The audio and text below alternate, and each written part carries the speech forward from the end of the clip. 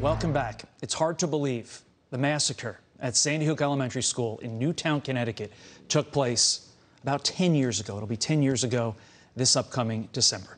J.T. Lewis, the brother of one of the victims there at Sandy Hook. He's also a school safety advocate and former Connecticut State Senate candidate, and he joins me now. J.T., before we get into the security part of this, the policy part of this, what is your message to the families there in Uvalde who are grieving right now, experiencing something that you experienced, again, 10 years ago?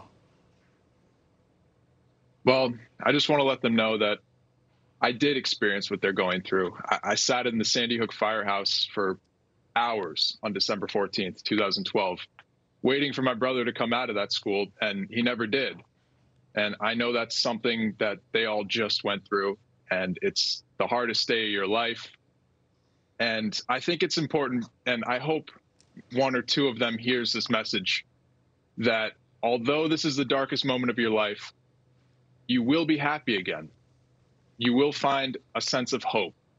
And here in Sandy Hook, just about every family that lost someone that day, lost a loved one, has started a nonprofit or a charity to make other people's lives better. And so out of darkness can come a lot of light. And I know that's not something that's at the forefront of their minds right now, but I know that the Sandy Hook families will be here to support the Texas families when the time comes. Beautifully said, JT. As for the policy of this all, we had a confirmation hearing yesterday. Joe Biden's nominee to head the ATF admits that he cannot define assault weapons, even though he supported a ban on said assault weapons in 2018. Watch. When I was a candidate for office, I did talk about restrictions on assault weapons. I did not define the term, and I haven't gone through the process of defining that term. So you're running for public office and you called for a ban on assault weapons, but you don't have a definition for assault weapons? JT, obviously, you've been intimately involved with this debate. Your thoughts on the debate, one, and two, having this debate so soon after a tragedy like this? Yeah, well, obviously tensions are high, and you are going to run into a debate immediately following a tragedy like this. It happened after Sandy Hook 2. Political campaigns put out fundraising emails the day after. It's unfortunate. People are going to do, it's human nature. It's unfortunate. The other issue is you can't really have a debate if you can't define the issues. And it seems like the other side just can't define the issues right now. I will say here in America, we have more guns than people. Guns aren't going anywhere. It's something that we all came to terms with here. Well, not everyone, but I came to terms with pretty shortly after the shooting. There's over 350 million guns in the country. They're not going anywhere. So what we have to do is look past that, and we need to find solutions that go beyond that. And for me, Darrell Scott actually said it the other day pretty perfectly. Harden the target, soften the heart. Resources for schools to harden against school shootings, which here in Sandy Hook, of course, we have the safest schools in the country the day after the shooting. No one was there to protect my brother that day.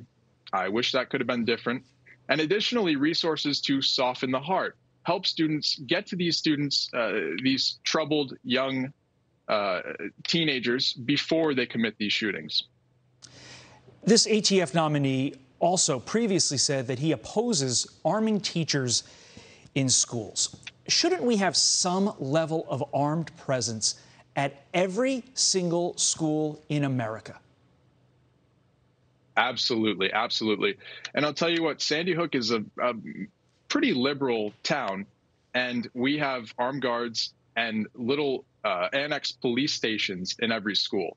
Okay, so we know how to do it here, and it's not political here. It's just a matter of fact. The kids need to be kept safe in schools, and until we can figure out this mental health crisis going on in our country, I don't want, when I have kids, I don't want them going to a school that is unprotected, like Sandy Hook was the day of the shooting.